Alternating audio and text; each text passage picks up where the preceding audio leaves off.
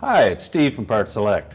Today we're going to show you how to put a surface element on your range. It's a really easy job, no tools required. Let me show you how we do it. Now, before we begin this repair, the first thing we'll do is make sure that the control is turned to the off position and that the element is cool to the touch. We're simply going to lift up on the rear side of the element, pull it towards us.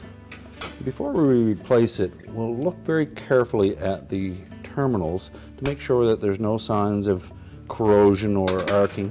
And if there is, then we would want to look at replacing the terminal block associated with the element. Take our new element, make sure the terminals are straight, just tilt the back end down a bit, slide it into the terminal block, and snap it into the drip hole. And our repair is complete.